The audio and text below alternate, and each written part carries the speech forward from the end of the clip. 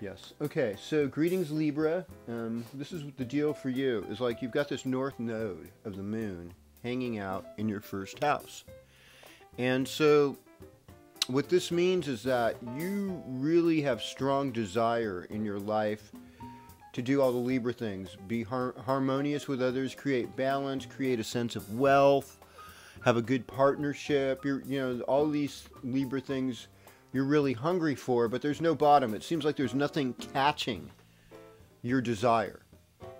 And so you're working on manifestation. And one of the things is that, it rules the head and the upper part of the body. And so sometimes the north node can make us a little bit crazy, a little bit mentally ill, and this is at worst. But let's look at, the fact that the Sun and Neptune and Chiron are in your sixth house right now. Maybe it's been harder to feel healthy, we don't stay vital 23-year-olds forever, and we can stay longer if we eat healthy and exercise and do all that stuff, but our modern lifestyles oftentimes prevent that just for economic survival. It's a bizarre twist to things for sure, but this is where we're at.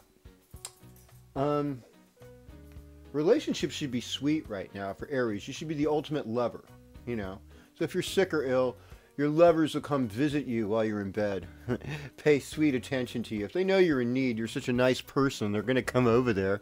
You're so attractive and fine that they're going to want you. And you've got good friends right now. This is a good year for your social contacts because of Jupiter in the 11th house. So, I wouldn't fret too much about what's going on. You still got good creative ideas with Mercury in the 5th. You're just going to have to roll with this one for now.